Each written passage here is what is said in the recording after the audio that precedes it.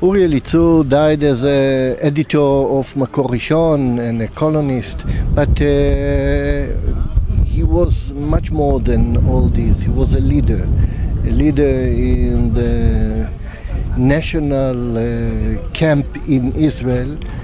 He was one of the founders of this settlement, one of the heads of Gush Emunim at the time, and he never was afraid to fight against the establishment, any establishment, the establishment of the country, the political establishment, the social establishment, sometimes even the religious establishment.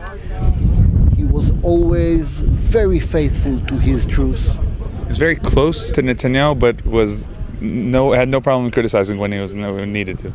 He was very close to Netanyahu. He was the head of his headquarters at the time, but he didn't hesitate to confront him, and he didn't hesitate to leave him when his political ideas were assessed by him as dangerous to the future of Israel.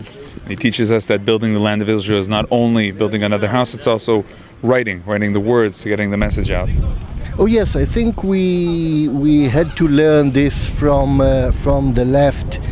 I think we, for a long time, really didn't pay much of attention to the written word in the political side of it. It was more important to build another building, another house, another settlement. He realized that if we will not fight the public relations arena, if we will not fight over the public ideas, we will lose the main fighting of the land of Israel. And he was writing until the end. He was writing until the end.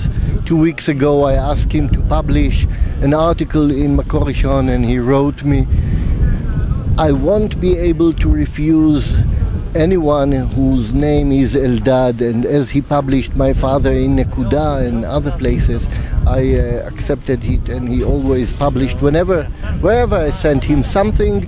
He didn't try to edit it, to shape it according to his ideology, but he was very faithful, and he worked until the last moment.